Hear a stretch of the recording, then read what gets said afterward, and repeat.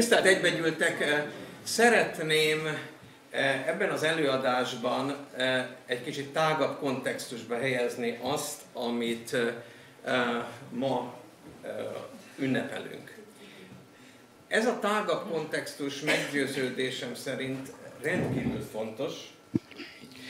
Ez a tágabb kontextus meggyőződésem szerint rendkívül fontos, mert ez az, ami nagyjából leírja azt, amit úgy lehet jellemezni, hogy a genetika kulturális üzenete.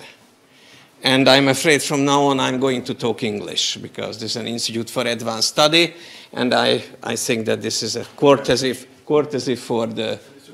thank you very much. Always at your service.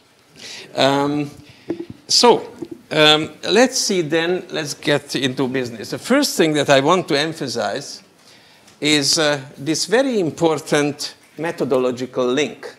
These are two renowned gentlemen. One of them, of course, on the left-hand side is Imre Festetics. On the right-hand side is Gottfried Wilhelm Leibniz. Leibniz, of course, has had a tremendous impact on mathematics and the natural sciences, as well as philosophy. It's not so well known, by the way, that Leibniz also had a penetrating insight into the nature of life. He at length discussed the problem of what he called divine machines. Now, for him, divine machines were the living beings. Why divine? Because he didn't have an idea about evolution. So therefore, living organisms must have been divine machines. But he asked the very pertinent question, what is the main difference between man-made machines and divine machines? And he came up with a suggestion that the very difference between divine machines and man-made machines is that if we cut divine machines into smaller pieces, we can still see that something is happening. You know, muscles are still contracting. Obviously, there is some metabolism, as we call it today. And then he said, obviously, the gadgets, the little parts in the divine machines are somehow infinitely divisible, and they remain functional. Now, what does it mean? It means that, in a way, in the footsteps of the ancient Greeks, just by pure reasoning, he figured out that there must be something like molecular engines. Huh? I mean, nowadays we could say, yeah, of course, he was thinking of something like enzymes. Of course, he didn't know. I mean, chemistry was not in the stage to formulate this concept. But by deduction, he was clear about a very important aspect of the nature of life. The second thing, the philosophical dictum that is well known, this Theoria cum praxi, is that we have to connect theory with praxis. And exactly, with practical considerations, practical work.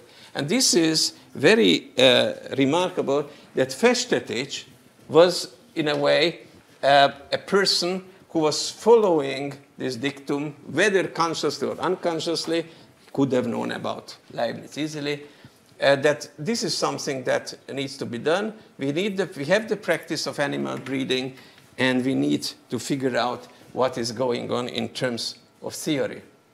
As you have heard from the brilliant lecture of Peter, there are a few clear items in Festetics' work, such as the importance of nature over nurture. That's a long debate. We are going to come back to that.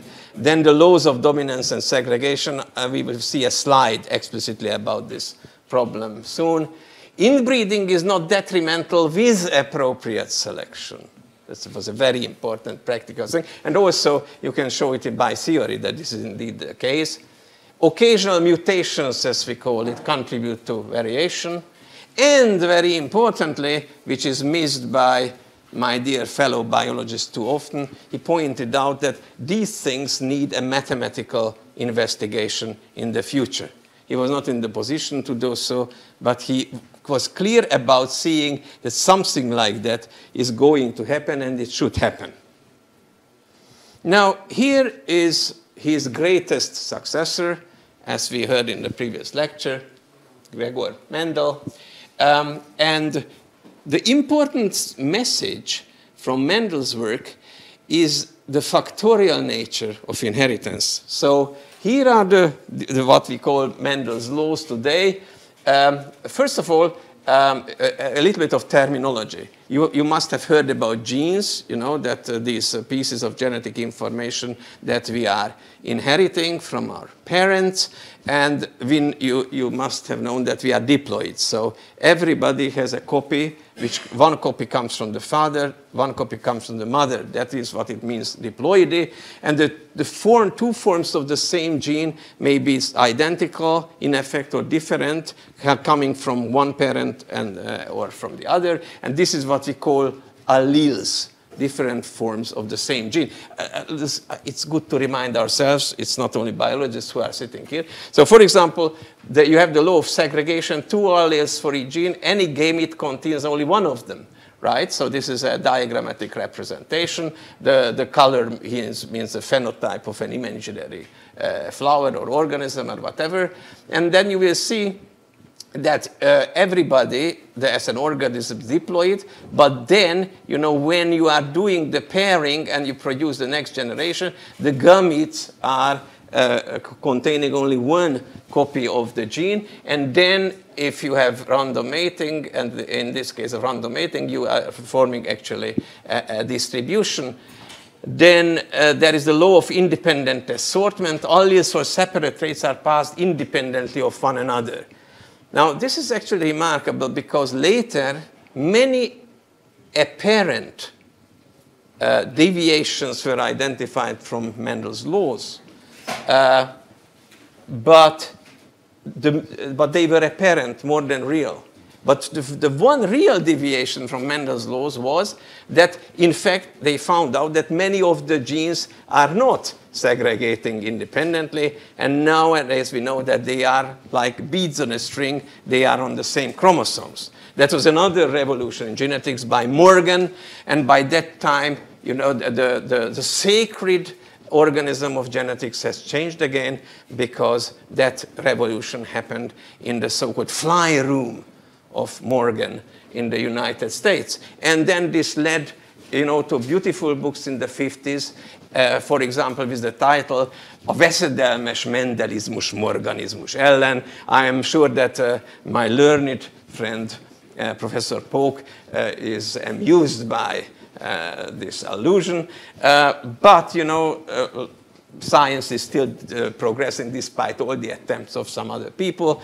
And then, of course, as it was mentioned, the law of dominance, the recessive alleles will always be masked by the dominant alleles, which means, you see, that, for example, in this case, you see, you have got one copy of the white and one copy of the red. And in this case, the red is dominant, so everybody is going to be red. And then when you go to the next generation, then, you know, because of the segregation, you will have in the generation 2, you will have the reappearance of the white phenotype because, you know, the two recessives are together, white, and there is no red allele which would dominate over it.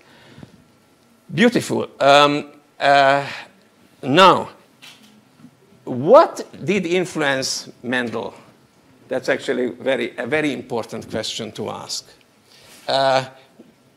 You have to realize a few things from his past. For example, he was influenced heavily by sheep inheritance. First, he was attending the Palacký University in Olomouc, the Faculty of Philosophy. At the Faculty of Philosophy, the Department of Natural History and Agriculture, where Johann Karl Nestler conducted extensive research on hereditary traits of plants and animals, especially sheep. So he was actually studying there. But later, his master at the monastery was not satisfied with this kind of education, and he made a brilliant move. The brilliant move was, don't study biology. Go to study physics. I mean, it was absolutely important. I'm convinced that if without that kind of training, he would have failed. So actually, and Doppler was his professor at the University of Vienna. And then later, the abbot, Knapp authorized Mendel to carry out a study in the monastery on 2 hectares in an experimental garden, but even that garden was established by his predecessor Knapp in 1830. So this is, you can see there were different kinds of very important influences, but there was another one, which again, if you consider general biologist at the time, probably he didn't know too much about it, and that was the chemical nature of qualities. Chemistry was already in a fairly developed stage at the time, and especially there was a science of chemical stoichiometry, which is the calculation of reactants and products in chemistry.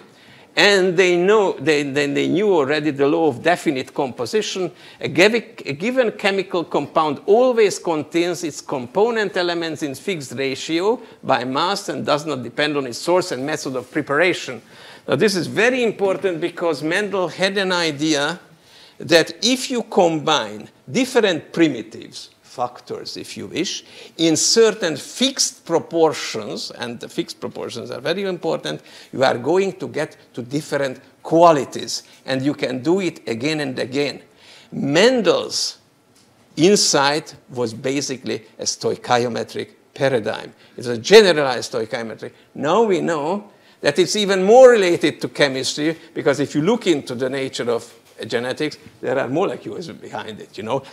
There is DNA that carries hereditary information, and so on and so forth. One more remark I want to say. I want to go back to the previous slide a little bit, because this is fascinating. You see, sometimes people fail to make the discovery because they think that they have made a reductio ad absurdum, reduction to something which is incredible, by not realizing that they just should have carried the thought one step further, and they could have made the discovery. So, for example, in Aristotle, with full reverence, there is a passage which says that force is necessary to maintain velocity. This we know that this is not true. Force is important to have acceleration. But Aristotle says force is obviously important for the maintenance of velocity, because if it wasn't the case, then a ball that we would launch on the table would carry on in a straight line with constant velocity forever. He makes explicit Newton laws and he rejects it immediately, of course not considering that there was another force in effect, which was, of course, the friction between the table and the ball. Now, this kind of strange reductio ad absurdum happened at least twice after Mendel. People who didn't know about Mendel. One was Francis Galton.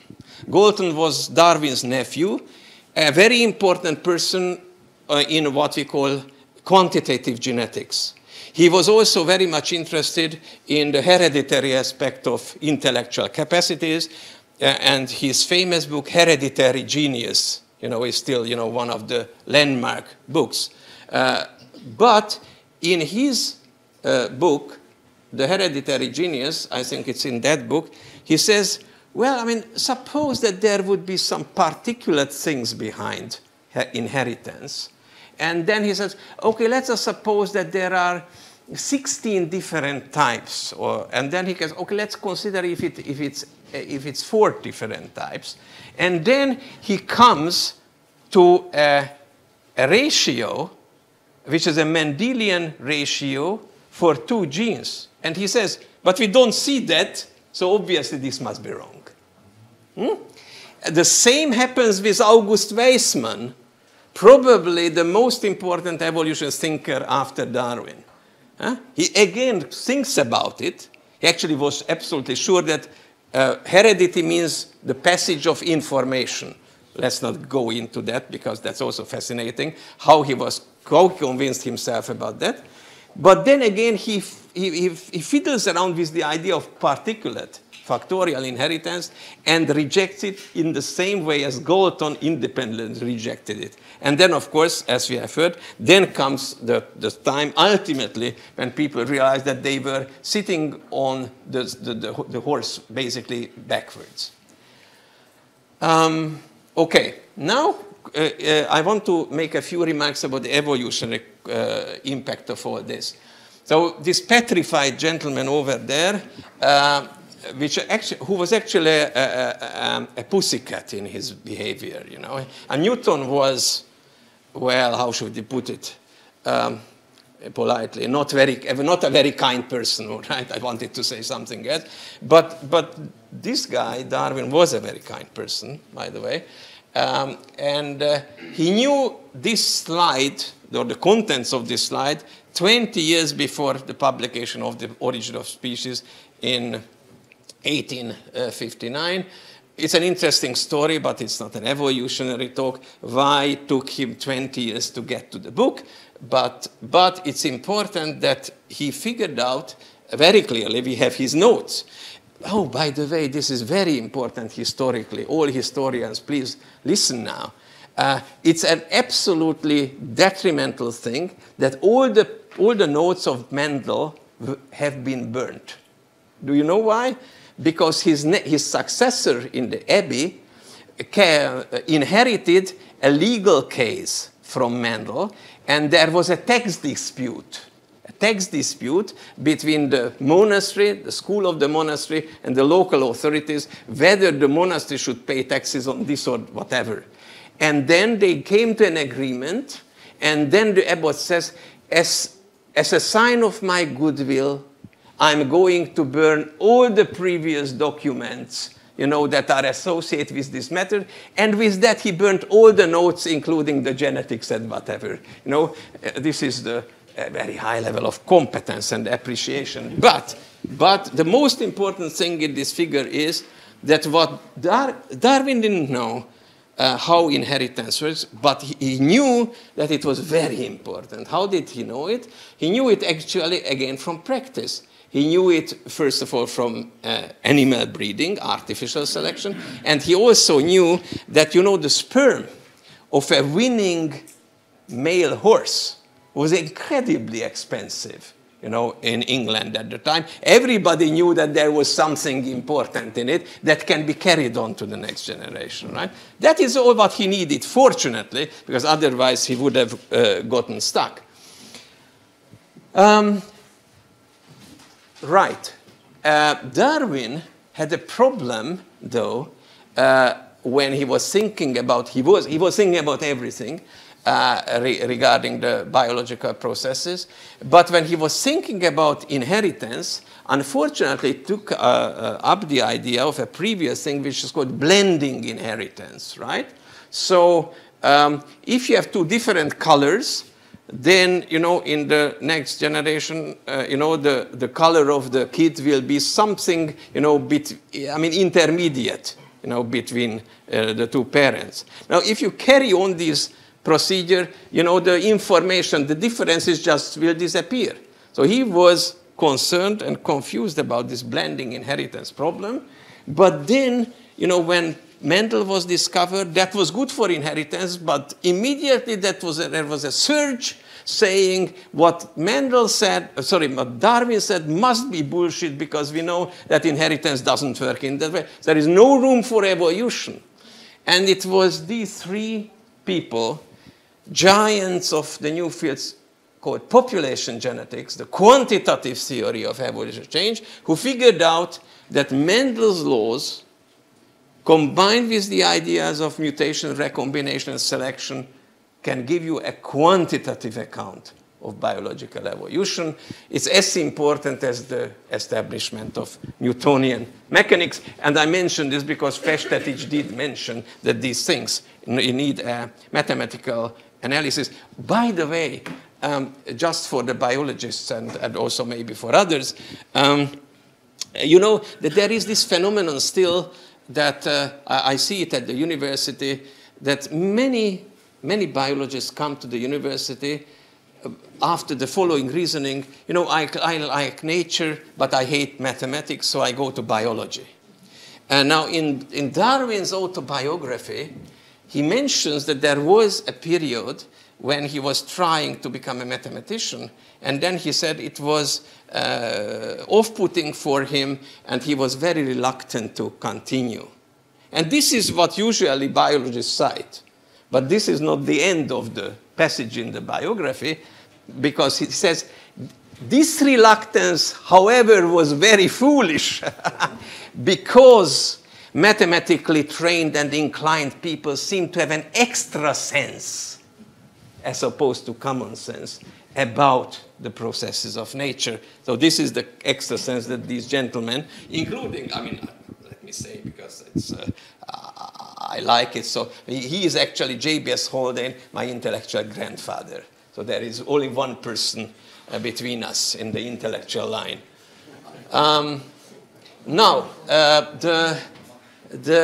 okay, another aspect, and that's the last thing of mathematics I want to mention here. It's very interesting that I just read a few days ago, there are these, you know, internet-based fora where you can ask different questions, right? And somebody asked the questions, what are the equations that the public ought to know much better than they do? And one of the responses was immediately this, the breeder's equation. It's absolutely fundamental. Okay, so I know Stephen Hawking's rule that every line of equation reduces the remaining audience by half, but still, I would still like to show it. So this is what is called the response to selection. This is the selection differential, and this is between the response and the selection force. You know, you have the so-called heritability, the quantitative effect of inheritance. This actually explains what I'm talking about. Here is the parental generation. We assume that this is a quantitative trait. I mentioned the quantitative genetics in relation to Galton. And then you select, you know, you take out only certain phenotypes from the population. Let us say, I mean, this measures the length of your hair or tail or whatever on which you want to make the selection. You select, you take out a subpopulation. These are the selected parents. They will also have, I mean, in most cases, a distribution. And then you let the children grow up, and then you will have usually a distribution which is further to the right than the parental generation, but not so much far to the right than the selected parents. These would be identical if inheritance was something which was absolutely accurate, right? If not, then you will have something in between, and this is one of the foundations of quantitative genetics. Now, this I have to mention for the following reason. People who are also studying human behavior are very much interested in these three things, the so-called additive genetic effects. I'm just simplifying what you basically inherit. What is the effect of a common environment, and what of the effect is of the unique environment? Now, I want to say that despite the misunderstandings of certain people in sociology and whatever, people in quantitative genetics knew that these are things that always happen to certain proportions. I mean, nobody in his right mind thought that everything would be inherited with a correlation of 1, but somehow that was missed by, I don't want to give certain names, but probably you know whom I have in mind. But now this kind of investigation then now is carried over to something which Hankish was very much interested in, because if you see the different kind of things here, for example, here you see the trust game, the dictator giving, leadership, aggression and means, the ultimatum game, political attitudes. These are the heritability estimates, and this is taken from a very prestigious journal of neurobiology. These are the heritability estimates for these different traits on certain populations using the armamentarium of quantitative genetics. And you will see, depending on the trait, the heritability is very different. I mean, the yellow colon is, you know, for the correlation, is for the monozygotic twins, and the red is for the dizygotic twins. Dizygotic twins, you know, are not more genetic related to each other than normal brothers, but, you know, they may or may not share the same environment, so you can figure out the different effects. And this is, the games that are mentioned there are actually later developments in the game theoretical formulations of social dilemmas and so on. So this is why I mention it as a courtesy to Hankish, and also as a kind of smooth transition to the topic of this afternoon. Now finally, I want to entertain you, this is the final scientific slide, about whether there are other concepts that we need in order to study hereditary phenomena. Obviously, there is one which comes to one's mind. You see, when you are a fertilized egg, a zygote, it's just one cell. Then, you know, the embryo grows, and there you will have something like cell differentiation. All of a sudden, there will be liver cells, neurons, kidney cells, whatever.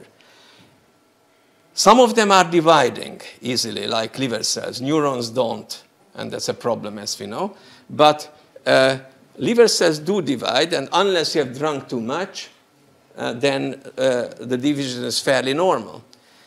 But if you look at the genetic material, the DNA in a liver cell, you will see that it's the same genetic material almost as you find in the neurons, for example. So what's the difference? So there was no state of being a liver cell before. During development, you have the state of being a liver cell. And upon division, you can inherit. You can pass it on to the next generation, but the difference is not in the DNA. You see, now we know that there are switches in genetic regulation. Just think of like switches of this. So you can switch genes on and you can switch genes off. And this state of being switched on or switched off can be passed on to the next cell generation, and that is what we call epigenetic inheritance. It's a very important, very exciting field. But this was just a footnote, but this is what I want to say here. So I was told, because I didn't know him, my intellectual grandfather, J.B.S. Haldane, usually started his lectures about genetics with the following statement. You can say two different kinds of things. You can say that I inherited my watch from my father, or you can say I inherited my nose from my father. And the geneticist exclusively is interested in the second statement. The first one is completely irrelevant. Probably not so. Already Darwin was concerned with the example of the earthworm. Do you know the earthworm is something like an ecosystem engineer, right? So the earthworms are transforming the soil, and the plants can utilize, and if the plants are growing well, they actually can complete a cycle. Right? Now, in the last 10 to 15 years, there are two notions that are gaining momentum. One is what people call niche construction. The other one is ecological inheritance. And just let me give a short explanation, and then I'm done. So in the case of niche construction, what is the basic idea? The basic idea is following. Usually, this is the tacit assumption, you know, that there are environmental factors, and the classical way of adaptation by natural selection, that you are becoming more and more aligned with the environment. Yeah, but, you know, organisms are active, right? So they are modifying their environment, and then you find many examples of constructed niches, as it were. In the case of bacteria, it's biofilms. The beaver dam is a constructed niche. The termite mound is a constructed niche. And you know, the amazing thing is that this construction that was created by one generation can actually be inherited by the next generation. And it's a very important effect on their lives. So niche construction apparently is a reality, right? It hasn't been analyzed that much by some theoretical evolution people, but it's a reality and it's very important. And if you look around, humans are definitely living in a highly constructed niche, right? Now, the ecological inheritance, what does it mean? That means what it is here.